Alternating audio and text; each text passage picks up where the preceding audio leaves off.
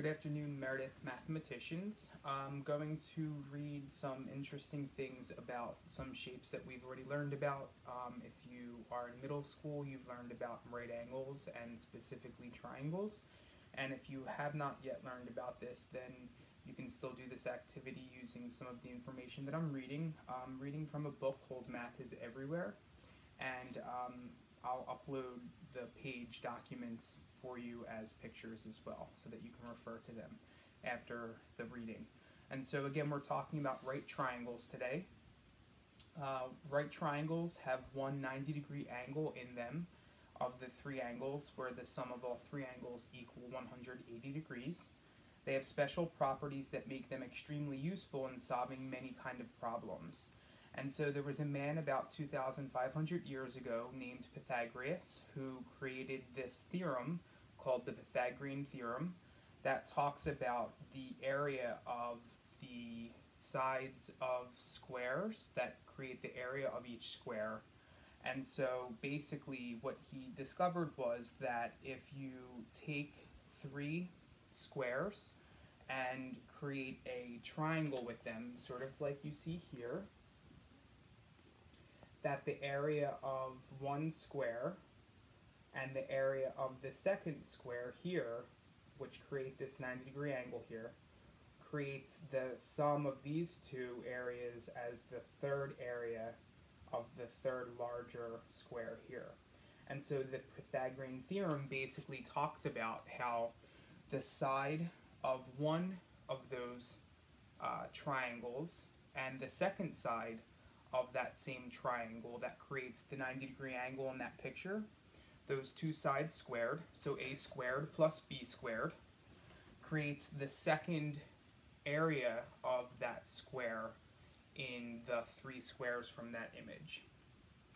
And so that when you're using that theorem, a squared plus b squared equals c squared, that can give you the dimensions of a third missing side of the triangle, the longer side, opposite to the right angle in this right triangle.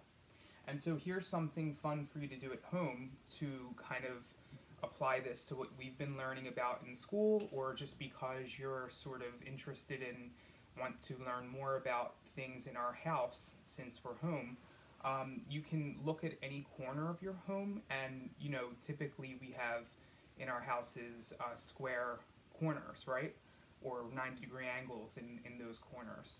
What you can do is use the principle of Pythagorean triples, which is, again, I'm going to upload this later, but it basically talks about, in special right triangles, Pythagorean triples are special right triangles that have sides with lengths that are whole numbers. So we have an example of that right here, of a triangle that has a length of 3, 4, and 5, where 5 is the longest side, and other Pythagorean triples, again, longer lengths, but all whole numbers for each of the three sides measures of those triangles.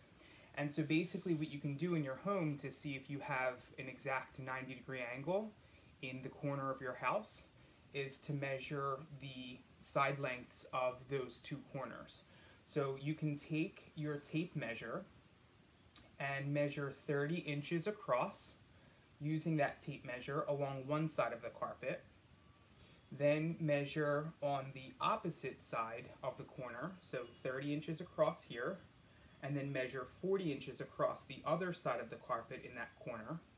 And when you do that, what's supposed to happen if you have a 90-degree angle in that corner of your house, if the diagonal is 50 inches long, where you take the measure from your tape measure from 30 inches to 40 inches, and then from that point where you noted where 30 inches was, if you create your diagonal with that tape measure across and connect to the point where you measured 40 inches, that measure of that diagonal line across from the 30-inch mark to the 40-inch mark should be 50 inches long.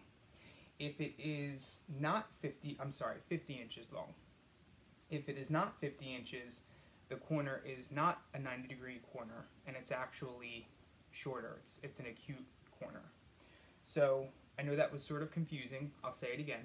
You measure one side from your corner of your house, 30 inches across, and mark it with like a piece of tape or something. Then in that same corner opposite, now you're going to measure 40 inches across, and again mark that in the corner on the baseboard or wall with another piece of tape for that to be 40 inches long. And then measure the diagonal from that tape opposite to the other piece of tape on the other wall, and that should be 50 inches long from point to point.